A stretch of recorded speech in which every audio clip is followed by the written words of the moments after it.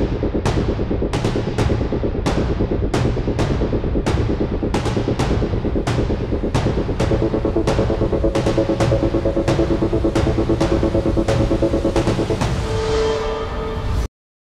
everyone, Marek here, and in this video we're going to have a look at some of the AI features in Premiere Pro.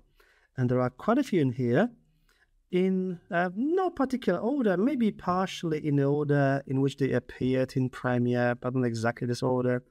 So you can just pick, there's actually quite a few AI features in Premiere Pro now, and we're going to have a look at some of them.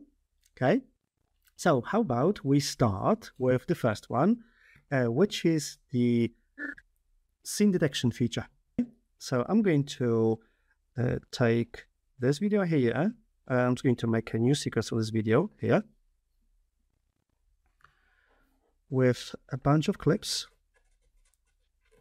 Okay. And then we're going to right click on this video in here and scene edit detection. Now what this is going to do is it's going to apply a card at each detected cut point. So basically, with the scene detection, it's looking at your sequence, at your content. We deliver this in here. It's going to analyze your sequence, all the clip on your timeline, and it's going to make a cut for every time where the clip changes. This video has a number of videos in here. This was a sequence basically in Premiere, which I exported, and there's a number of cuts. There used to be a number of cuts in here before that, but now it's just one video clip. So we're going to see what Premiere can do in here if it's going to find where the cuts used to be and if it's going to do it correctly.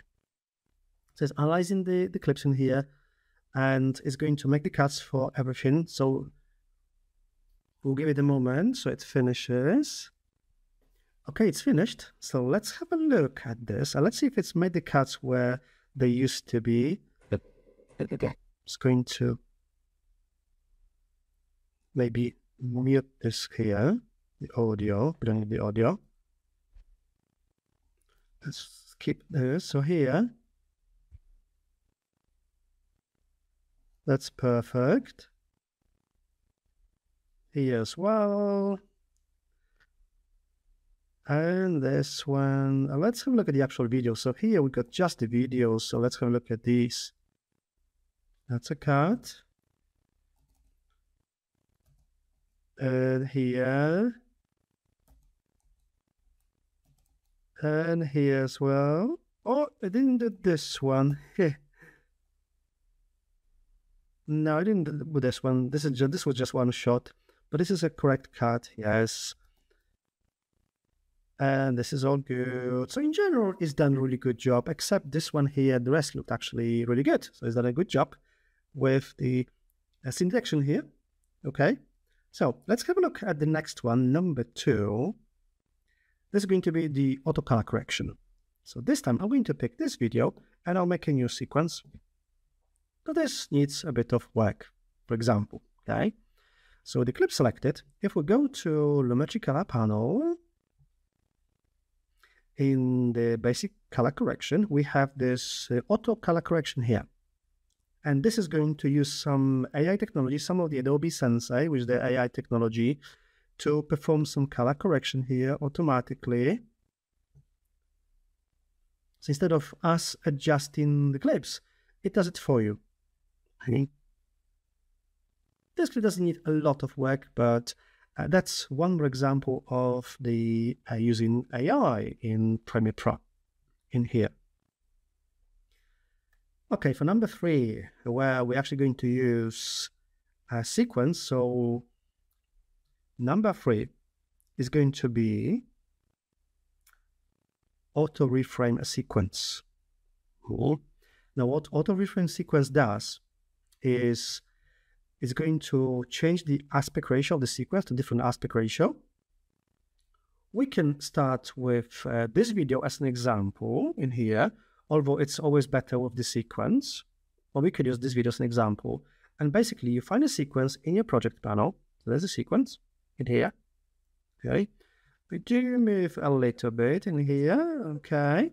So on this sequence, we're going to right-click, auto reframe sequence,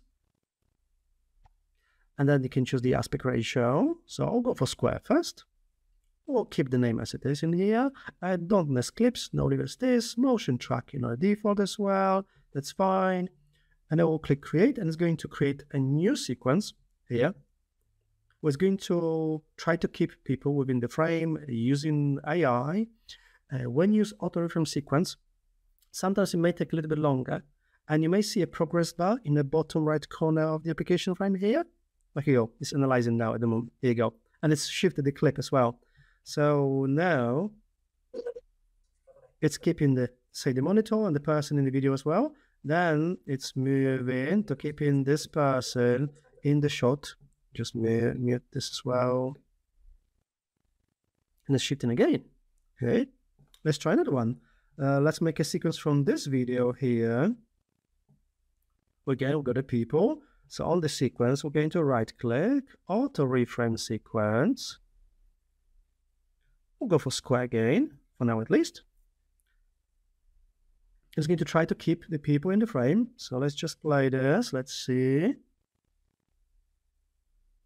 It's focusing on the man and the child, and they're perfectly within the frame. Okay. Now let's try one more, a portrait one. So on the same sequence, I mean the original sequence, we'll do auto reframe sequence again. And let's try vertical 9:16. Let's have a look at this one here. Where it's going to keep the man within the frame and then the man and the child. So it's doing a really good job. Now, auto reframe sequence creates a new sequence. You can see a new sequence in your timeline, a new tab for every time you run auto reframe sequence. And it's actually creating sequences physically that will be on the top level in your project here. This is the top level at the moment. And you got this auto reframe sequences bin, which will contain all the sequences you auto reframed. So we've got all these sequences in here that we worked on at the moment. Auto reframe sequence is an amazing feature for social media.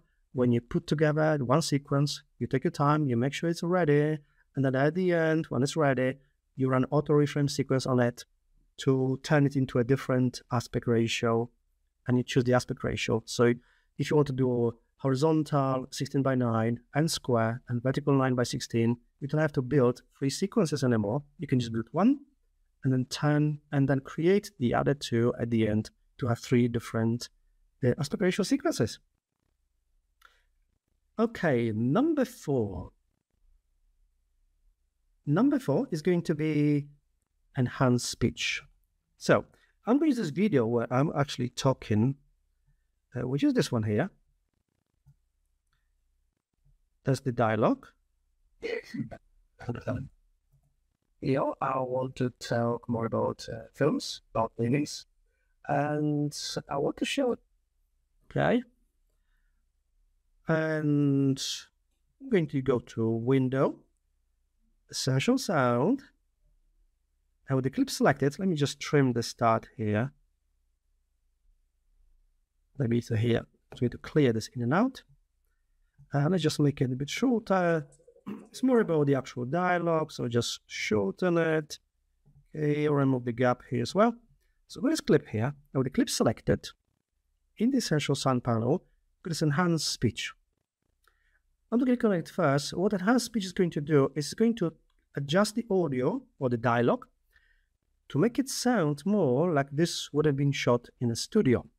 So you have a better quality sound and louder sound. It does a really good job with sounds, with some noises in the background as well. And just makes it sound like someone used a proper location, proper studio, and a good microphone as well. So for this video, I was using the microphone from the camera, which is okay. There's no noise in there, but we can make it sound better. So let's have a look at this. Lawrence here. And in this video, I want to talk more about films, about lyrics. And I'm using this video as an example because I also wanted to show you one more feature here. This audio was recorded on a microphone connected to the camera, which is actually a mono microphone. So if I just turn this off in here and play it, I want to show it to you. Even if you can't hear the sound properly, you can see in the volume meters that the sound is actually coming out just from the left-hand side. Common mistakes. Okay. When we run enhanced speech on that, it actually turns it into kind of like a stereo, but the sound is coming out from the both speakers. Something that went wrong in builds, and we're talking some. And even the sound does sound better. It's an improvement, and you can obviously adjust the mix amount here, how high the level of how much enhancement you want to apply to the audio clip. It's a great feature, enhanced speech, for making the sounds, especially when people are talking, sound better. So they sound like studio recordings. Okay, the next one is going to be a remix tool. This one has been around for a couple of years now. So let's see if we pick a video, so maybe this one to make a sequence. And I've got some music here as well, which I'm going to drop in the timeline.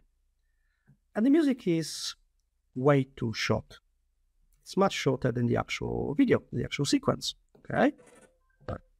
So what we can do here is we can use Remix tool to adjust the duration of the audio, or the duration of the music specifically in here. So in the tools panel, we have the Remix tool in here. This does use AI. And the Remix tool, in this case, I'm going to extend this music to make it as long as the sequence.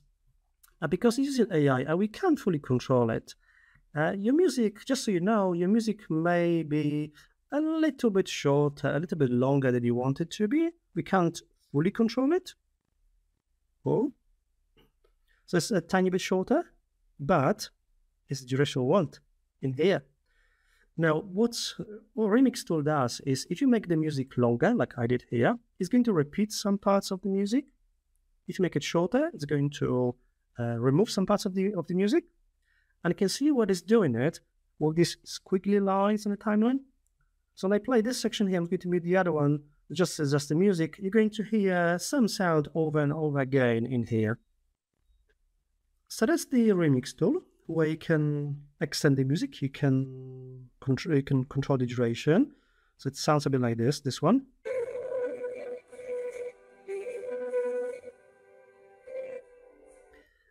Typically, in most cases, I would say, when you play the clip, when you look at the timeline where the squiggly lines appear, where the cuts have been made, in many cases, in most cases from my experience, you can't tell a difference. So if you were just watching, listening to the sequence, you wouldn't even tell that there was some AI involved, or there were some tools involved to make changes. It's amazing what it does in here, okay? Now, number 7, like the 7 wonders of the world, number 7, the last but not least,